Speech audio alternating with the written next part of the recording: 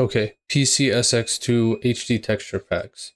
You've downloaded a texture pack, you've loaded it, but it's not working. So what can we do to fix it? First thing, choose your game, find your texture pack. If you already have a texture pack, great. If you don't, go to Google, type the name of your game, HD texture pack. You may have to do some digging. There's also a site called GBA Temp that you can use that has a good amount of texture packs. Okay, now you got your texture pack, you download it. It's going to be in some type of zip file. You unzip that file, you'll get this replacements folder. So hold on to that. Go back to PCSX2. What you gonna do is go into settings and then graphics. Inside graphics, you're gonna want to go to this texture replacement tab. These two options are the ones you need: load textures and asynchronous texture loading. Under here, you'll have the directory where your textures are. Now, if you open this,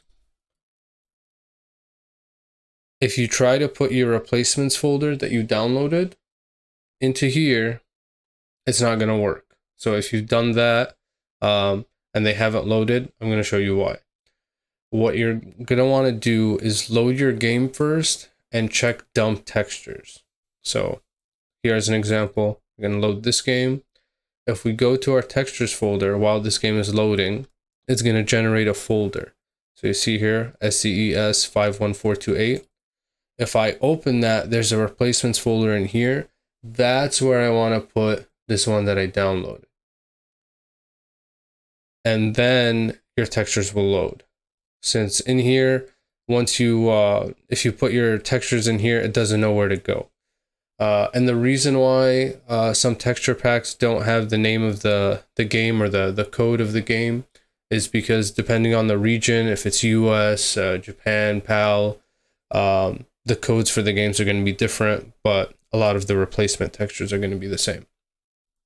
Now, if you don't want to dump textures, well, once you dump it, you can uncheck it from here. If you don't want to dump textures, you could also go to PCSX2 and find the code here and just create a folder with that code.